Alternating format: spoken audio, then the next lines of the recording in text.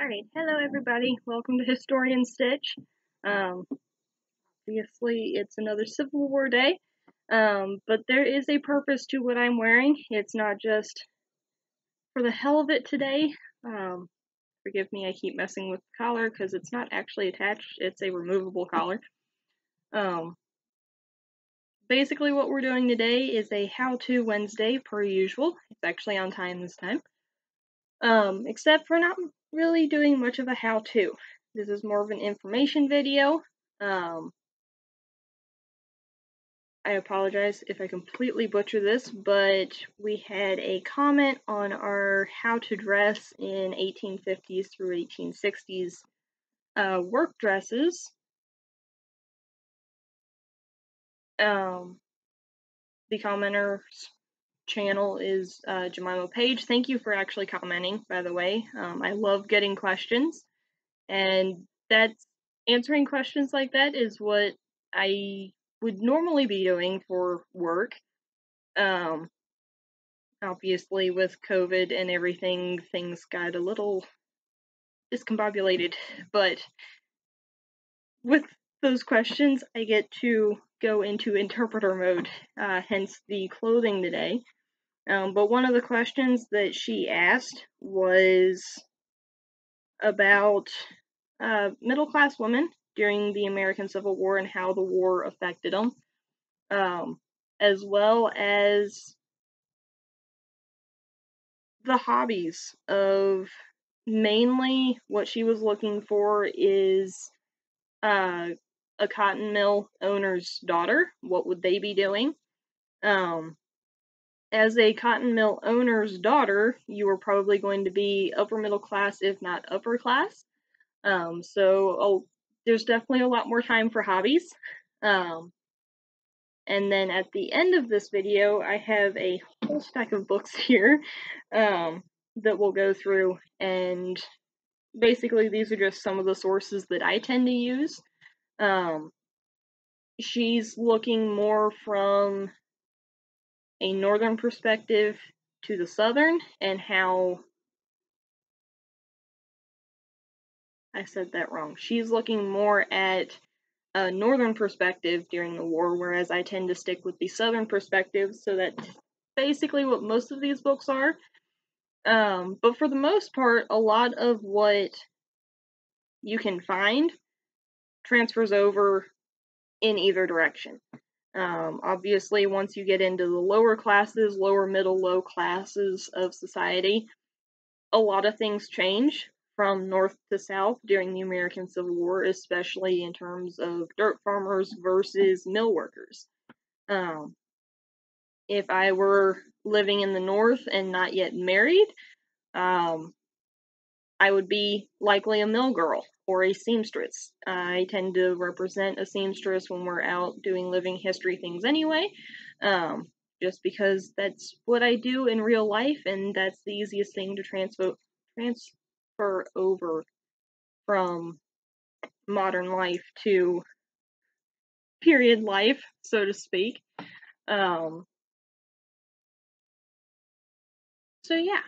To answer the first question that I got with that, the war mainly affected, from what I can gather, the middle class and the lower class. There was no real issues within the upper classes of society during the American Civil War because they had enough money that they could pay for their draft to be sent off to somebody else. There were drafts in both the North and the South. A lot of times that is how upperclassmen would get out of ending up in the war, is you would get your draft card, or how draft letter probably is the better way of explaining that. And they would look at it and they would go to the closest magistrate or court and go, I'm not going. I am going to pay this $600 bill and send that person off instead.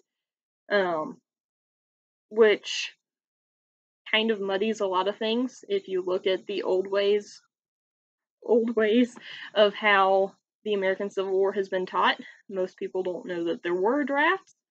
much less that you could actually pay to get out of them. Obviously, that didn't happen during World War II and Vietnam era, but in the Civil War times, you could actually pay to get out of it.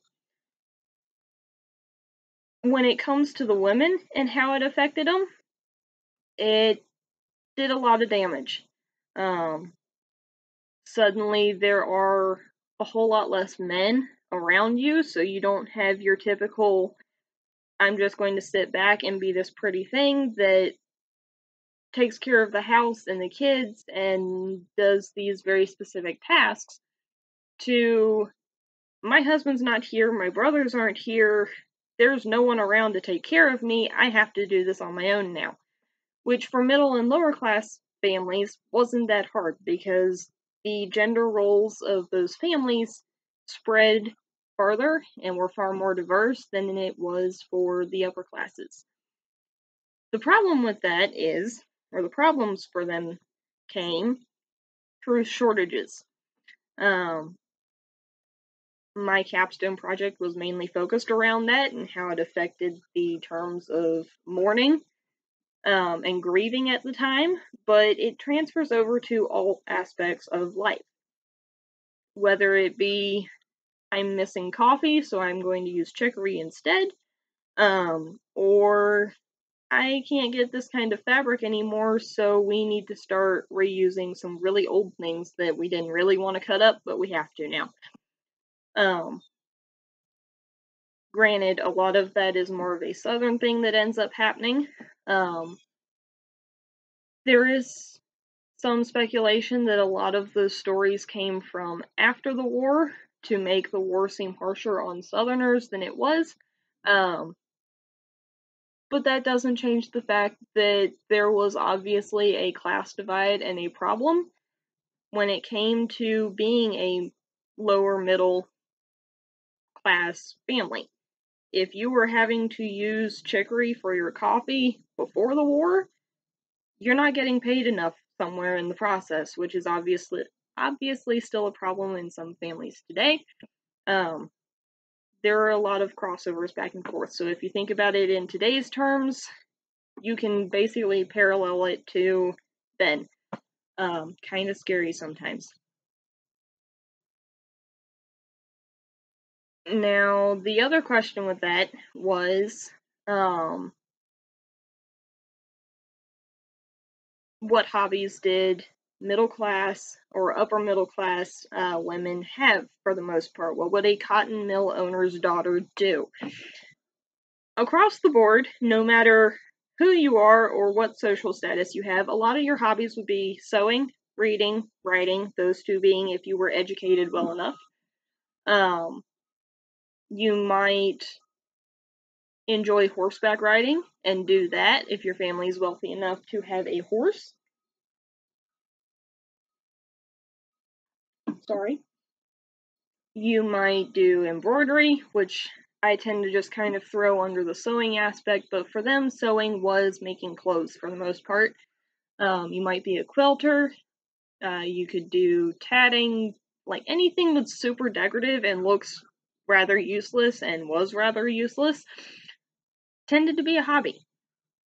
One thing that, like, if you look at the things that you do as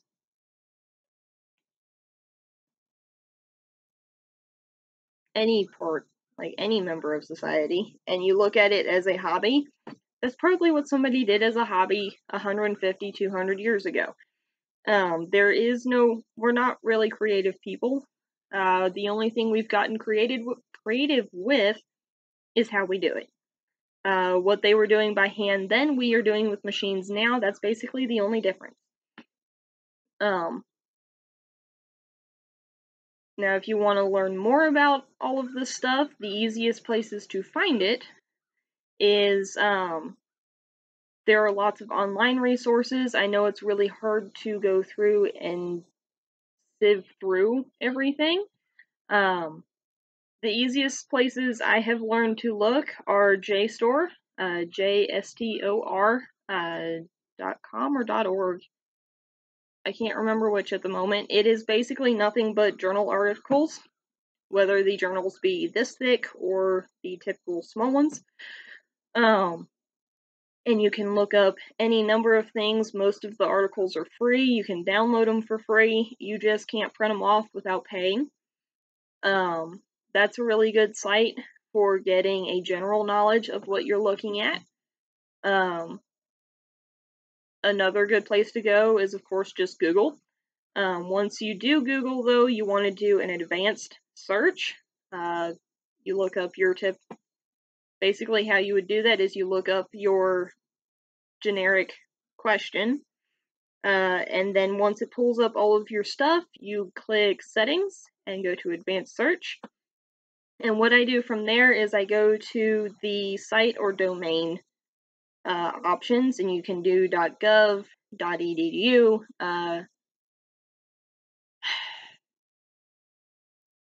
.org, anything that most scholarly articles would be under. So that way you're getting National Park Service stuff, you are getting University of North Carolina articles, you're getting people's capstones, you're getting all sorts of information that has been thoroughly researched.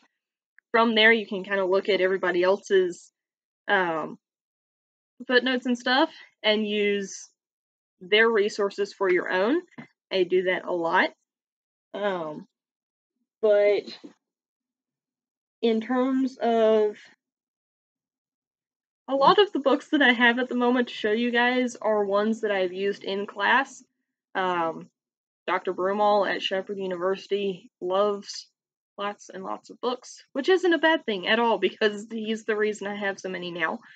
But he is also the reason that there are so many sticky notes in them as well. So, just as a general history of the Civil War and Reconstruction, if you don't really know that much about the American Civil War, Fateful Lightning by Alan C. Guelzo, Guelzo. It's a new history of the Civil War and Reconstruction. It's really well written. Had to do a book report on it. It was very well written. It's a little bit thick and dense at times. But that's what you get when you have a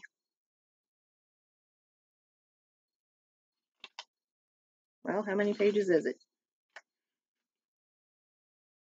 530-ish page book. That's a lot of information. And of course, all of his footnotes are at the bottom of the pages, so they're super easy to find. If you are looking for the lives of 19th century people, I haven't gotten to read it yet, but from what I have read thus far, How to Be a Victorian, A Dawn to Dusk Guide of Victorian Life by Ruth Goodman is really good. It goes through what the waking up process, what you would be wearing as soon as you get up in the morning, what you're eating, personal grooming, midday meal, all sorts of things. And of course, the Victorian era is anywhere from 1830s through 1880s, 1890s. I can't remember when her reign technically ended. Which is really bad for a 19th century historian, but whatever. It talks about the outfits. This would also go through some of the typical day-to-day things that you're going to be doing, obviously, as well as the very generic, this is what they're doing for hobbies, this is what they're sewing, this is how they're cleaning stuff. If you need a generic how to live life as a Victorian, this is a really good one. Of course, if you want to go deeper into what they themselves, like what a specific person or class of people were doing, using letters and diaries are always a good place to start. One's kind of like this one, Far From Home. This is a 3rd South Carolina specific book between a family of South Carolinians and just the letters that they were sending back and forth. The only problem with using letters and diaries is you have to be able to critically analyze them, not just for who wrote them and how they were writing then and how letter etiquette and diary etiquette worked then, but also when was it published, who published it, what was possibly edited into it or out of it within the past 100 or so years, which side of the war were they on, and you kind of want to start cross-referencing what you see in those letters and diaries with the knowledge that you will have gained before, hopefully before reading those. Unless you're someone like me and just enjoy reading someone's personal entries and seeing how they were living and dealing with things. From there, if you want to continue digging further, there are so many books on women's lives during the American Civil War. Ones like Women of the Blue and Gray, this one's fairly good. This one in particular talks about the mothers and just women in general, but it specifies mothers, medics, soldiers, spies, all of the people that you don't really hear about all that often. And then the rest of, at least the rest of these three, are all very Southern sided and just a critical view of who the women were in the middle and upper classes, how they were dealing with life during the war. Women's lives during the American Civil War were insane. You have spies like Rose Greenhow in Richmond. You have entire networks of women who were using the newspaper systems to get word out going, hey, if you use these materials, you can dye this dress, or this color dress in particular, this color, or this fabric, this color. If you have these things in your pantry, you can cook this and survive for another week. You basically see women go from in the north and in the south, these quiet, petite, timid things that were just kind of there to help men progress throughout their lives and do quietly what they were expected socially, to all of the men are gone. We need to be actually productive in our lives, and they're the ones cooking and cleaning and doing the farm work and creating entire networks from nothing. It's basically a 0 to 100 kind of interval there of not really doing anything with the exception of a few women to, nope, we are going to be in your face and we don't care anymore. Which is interesting when you look at it after the war, but I am getting close to 20 minutes now. I apologize. Might do another segment about something akin to this, unless somebody else has questions. If you do have any questions, please put them in the comments below, whether it's on Facebook or YouTube. If you're on YouTube, like, follow, subscribe, however all of that works. And yeah, I will see you all next time. Please ask questions. All of the books that I mentioned here are on Amazon. Amazon is your friend if you are trying to do research, because you can just look up a generic search on there and a whole list of books will be coming up. When it comes to historical things like this, I try to look up the books on Amazon, and then I will take the author's name and look it up in a separate tab and just see, okay, who is this person and why would they be writing about it? Because that in and of itself is also a really important thing to distinguish when you are doing research. But that being said, we might do a how-to video next week on how to do proper research. That would be fun. So yeah, I will see you all next time. Everybody have a good morning or afternoon, whatever time it is. And I will see you all possibly on Friday. We will see what we can do for like a battlefield walk or something. So, bye.